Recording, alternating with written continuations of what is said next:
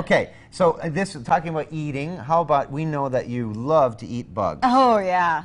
All right, so Vegas is the place for you right now. What happens in Vegas stays in Vegas, and until the street sweepers show up, hundreds of thousands of grasshoppers have descended on. Look at that! They swarm around these lights. The Sin City here. They're so big and dense. You can actually see these grasshopper swarms from space, from like radar weather computers. They appear to look like rainstorms, and in fact, a lot of them, the reason they're here is because of so much rain that area has gotten over the last 6 months. They've gotten more rain than in the, like a full year. So we've seen some like this, but this is a particularly heavy-duty swarm of, as you see, the insects in Vegas. So ooh, I say we eat them.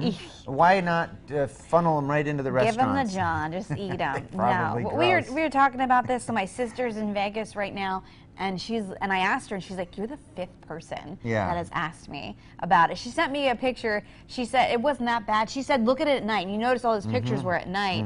She said, "Go at night, and it's bad." They swarm the lights. Anything that's It's terrible. I mean, I was in Missouri once with a cicada thing was similar. If you've ever been swarmed like that, and yeah, it is great when you're driving down the street and crunch, crunch, crunch, and everything is just crunching.